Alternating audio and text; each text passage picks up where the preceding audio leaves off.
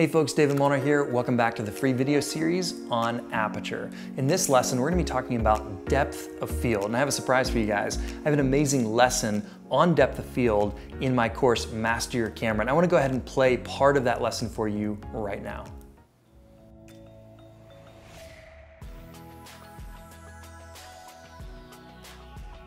All right, so in this lesson, we wanna talk about depth of field. What is depth of field? Depth of field is in every single image that we have, right? Depth of field is the amount of space or the amount of distance that's actually in focus. It's not where is in focus, it's how much is in focus. And I'm not talking about sideways, I'm talking about depth, right? So many people say, hey, do that shot, do that effect, do that depth of field effect or whatever. And the reality is, like I said, depth of field is in every single image. It's how much depth is in focus, right?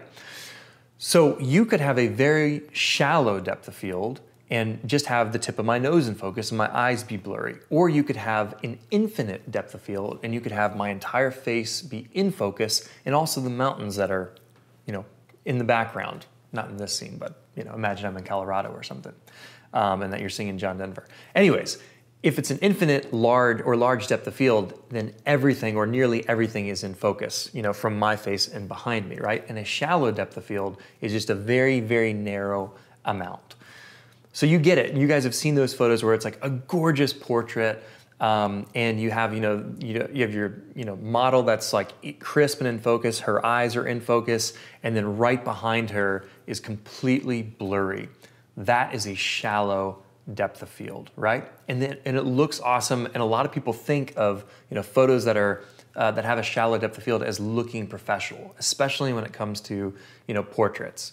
Now, how do you actually get that effect of a shallow depth of field, or even a large or infinite or even mid-sized depth of field? Well, I will tell you. So there are three main factors that go into how deep or how shallow your depth of field actually is, okay?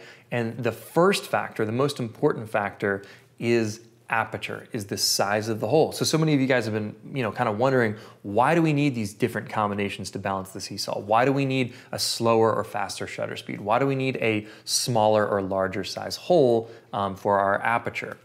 And there's a lot of different reasons for that, but one of the reasons could be and should be and is to control your depth of field. This plays hand in hand with your composition, with your artistic style, and trying to determine where the focal point of your image should be.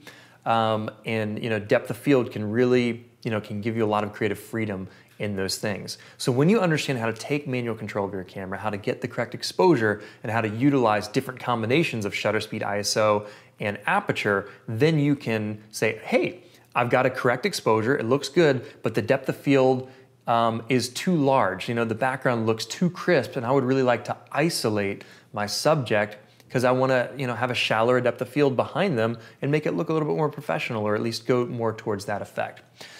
So here's the thing. With aperture, which is the first variable to controlling depth of field, the larger the size of the hole, the shallower the depth of field is, right? So a very large size hole, I'm not talking about numbers right now, we can talk about the numbers in just a minute, but a large size hole actually creates a shallower depth of field, okay?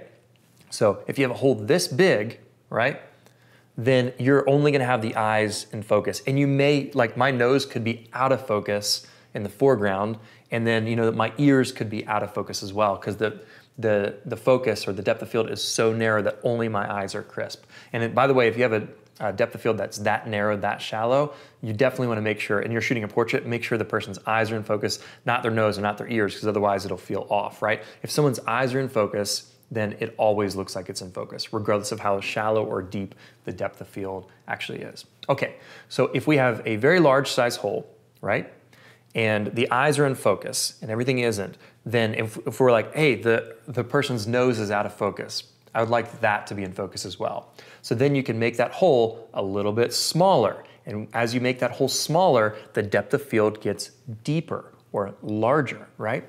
So if I have this size hole and I go like this, the depth of field, more space is in focus. The depth of field gets larger, right? Makes sense?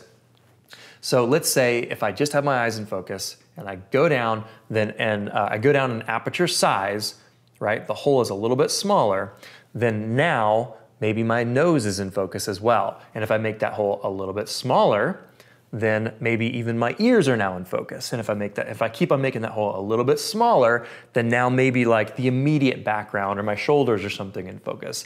And as I make it smaller and smaller and smaller and smaller, the exaggerated effect is once it's a pinhole, then all of a sudden my face and the mountains are in focus. All right, so I know this is complicated. We're going to demonstrate this in just a second, but just a quick recap on how aperture works. The larger the size of the hole, the narrower or the shallower the depth of field, the amount of space that's actually in focus. And the smaller that hole, the larger or more infinite the depth of field is, and the more depth that is in focus. Okay, that's how aperture controls the depth of field. That's variable number one.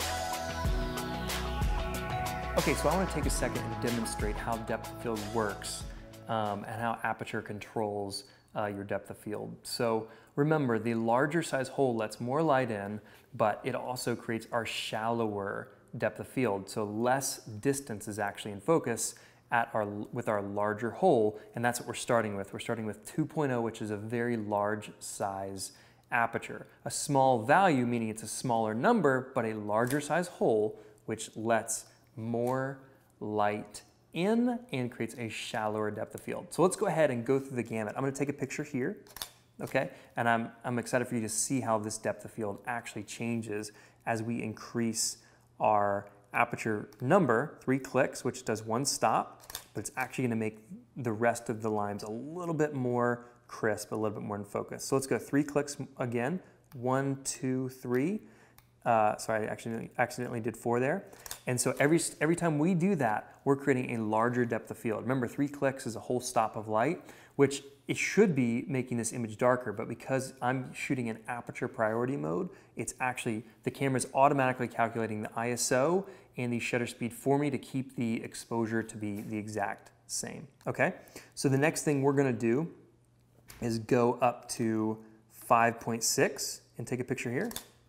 And you can see that depth just increasing. The other lines are just getting more and more crisp. 1, 2, 3, up to f8. Our ISO is really cranking up right now automatically. But you can see that focus, that crisp focus is expanding and the depth of field is getting deeper. So let's go 3 more clicks, 1, 2, 3 to f11. You can see more and more lines in focus. All right, 1, 2, 3, up to f16. And you can see almost all of the lines crisp and in focus. We haven't changed anything except for our aperture, right? Let's do one more. 1, 2, 3. All right, let's take this picture and look at that. It looks like almost everything is in focus at f22. And then that's where we max out on this lens. We can't go any more. Some lenses will go up to 32, but not this lens. Most lenses don't. So f22 is gonna be your deepest or largest depth of field, and f2 is going to be super shallow. So you saw the whole gamut of aperture and how it affects depth of field.